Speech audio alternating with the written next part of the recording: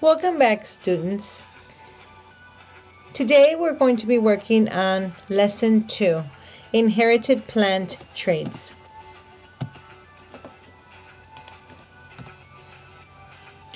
Let's review the objective. The student is expected to differentiate between inherited traits of plants and animals, such as spines on a cactus or shape of a beak, and learn behaviors such as an animal learning tricks or a child riding a bicycle.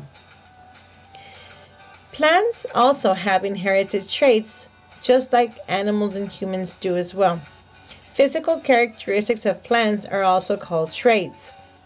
Offspring inherit traits from the parent plants. Plants inherit ways of responding to their surroundings. Let's look at some examples of plant inherited traits. Some of the traits include the flower color,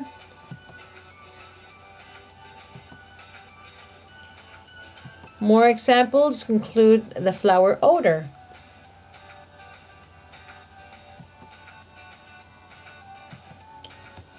Also, stem lengths are traits that plants have.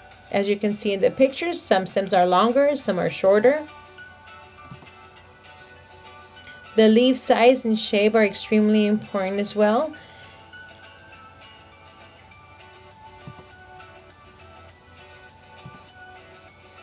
The root types.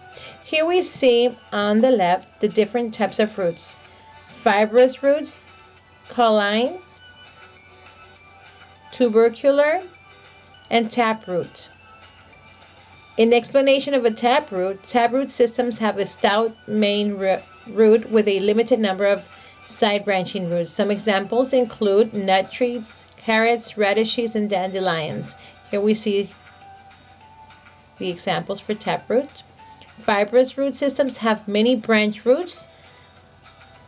They include grasses, marigolds, and beans.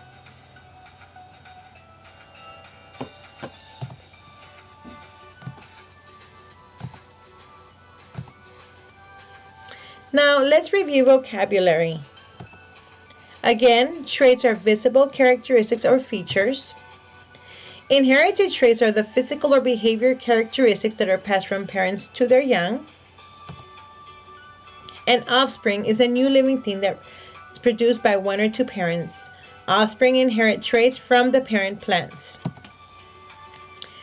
And keep in mind, genes are the factors that control these traits. Now you will practice what you've learned. You're going to click on Practice 2 button to study and play games. Then you're going to click on Quiz 2 to take a short quiz.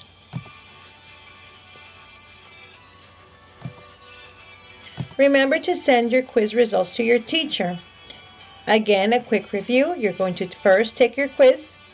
Second, you're going to view your results. 3, you're going to click on the box with the 3 dots to share your results. And you're going to select the envelope email box to send the results to your teacher. Again, your teacher will provide you with her or his email address for you to send this information. Good luck and have fun.